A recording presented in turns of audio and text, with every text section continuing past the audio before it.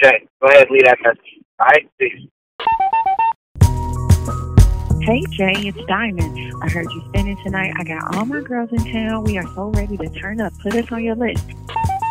Yo, Jay, it's your brother D Green, fam.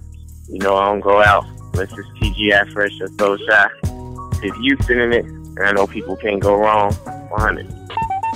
Jay, this is P from Tosh. I just have to call you and let you know that you killed the party on Saturday at Barleycorn. People were rocking, people were jamming. I have to say, you did your thing, homie. Peace. Talk to you soon. Hey Jay, it's Red. Trying to see what's up. Trying to find out when and where you spending that. Talk to you later.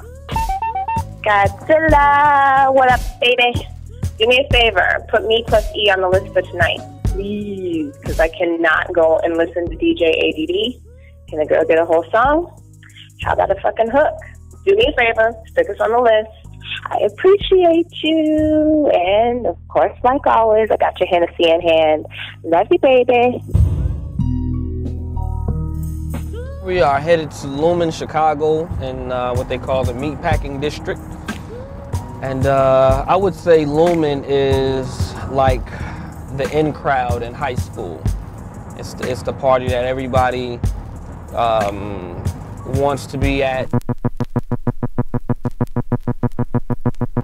It's probably the longest running urban hip hop Thursday night party in Chicago. It's been going on for years. Every couple of months they do what they call a 4x4. But when you DJ with another DJ, it's all about chemistry, timing, working together. They kind of just throw us together on the fly and like, oh, go be dope, you know? So I try to strategize to make whoever I'm rocking with easier. All right, so I know this is your first time doing this. Me and Broadway usually do it, and what we usually do, and throwing your input, of course, whenever, we just usually, we'll go like, you know, warm up together, record for record, you know, some real B-boy shit early. And then when people get here, we'll go like every other 10 minutes or so, because, you know, they don't want to hear that shit. Right. They don't want to hear that. The last time me and Broadway did it, me and Broadway went on like a motherfucking Wu-Tang rampage, right? Motherfucking Joe had to come out and was like, hey, I'm loving what y'all doing, but they not. Right. Me and B-Way looked at each other and was like, we about to be bored as fuck, man. It was like, okay now, ladies. Like, okay, same shit we always do. I started DJing because it was an element of hip hop, not because I could get free drinks of girls and get in the parties for free. Like, this was, you know, one of the foundations of this lifestyle that I chose to live. I used to break. I used to rap. I can't draw, so my tagging was real limited. And then I started DJing, and DJing out of all of them, DJing just stuck.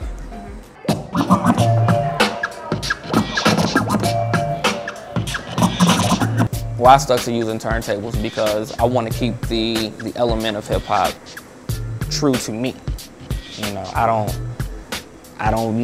care what anybody else does. Me, I'm a turntable guy. I bought an extra set of turntables just so I can rock with them if I go to a spot and they don't have turntables. I can hook up my own.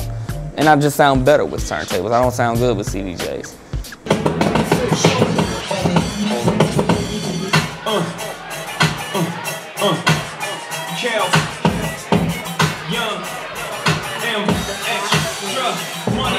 I've always been told, like, if I'm doing my little bounce, if I'm doing my little, this right here, you know, I'm in my zone and I'm having a good time.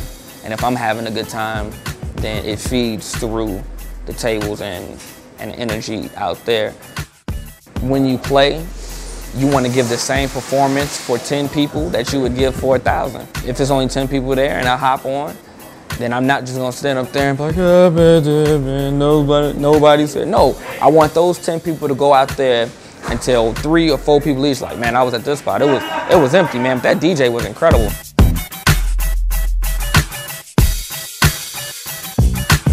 Lumen is pretty much a hit crowd, you know? Like, they want the hits and they want them back to back to back to back. There are ways to sneak records in there. Number one, you gotta play with confidence. If you're gonna break a new record, break the fucking record. Don't pussyfoot around it. Play the record.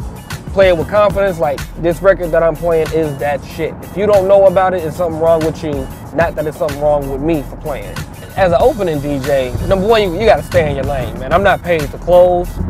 You know, like Kid Capri says, if you're not paid to close, or you're not the closing DJ at the time, don't play like a closing DJ.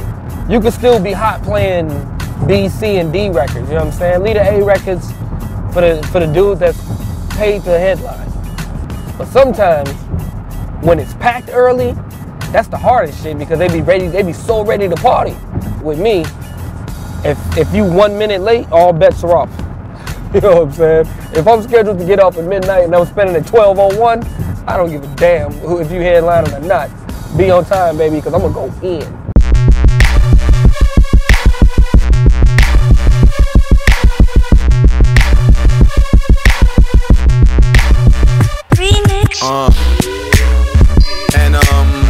Feel good. You're now rocking with the best. Yeah.